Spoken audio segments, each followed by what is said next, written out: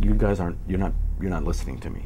Okay, there's a truth here that you're not getting at. Okay.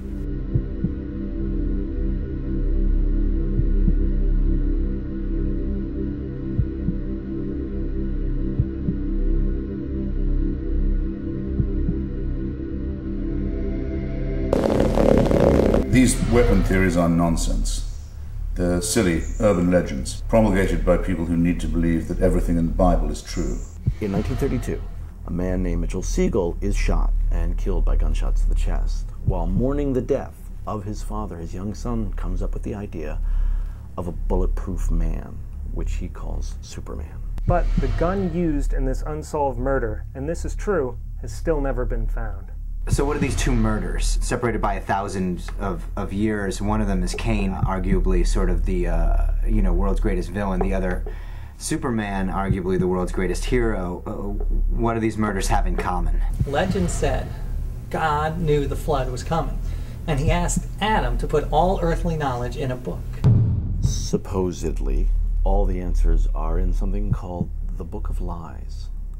I don't care what name they give to it. The Book of Lies is never mentioned in the Bible. When Superman is first introduced, he doesn't have any of the visions, no X-ray vision. He doesn't even fly. So, what he does have is this invulnerability. He's bulletproof. And that's why the world got Superman. Not because America is the greatest country on earth. It's because a little boy lost his father. Modern Bibles have it all wrong. Cain is not the bad guy in this story. Mitchell Siegel died for a reason. Abel died for a reason. Do I believe it? I'm not sure. If you have faith in this sort of nonsense, you're very easily influenced. You probably still look for tooth fairy cash under your pillow. They ask Jerry Siegel over and over again every imaginable question when it comes to the creation of Superman, but not once, not ever, does he even think to mention that his father is murdered by criminals. Don't you think there's a story there? Cain became an orphan. And people forget that at the core of it, Superman is an orphan story. Find me one shred of proof that the Book of Lies exists. You can't use any of this, okay?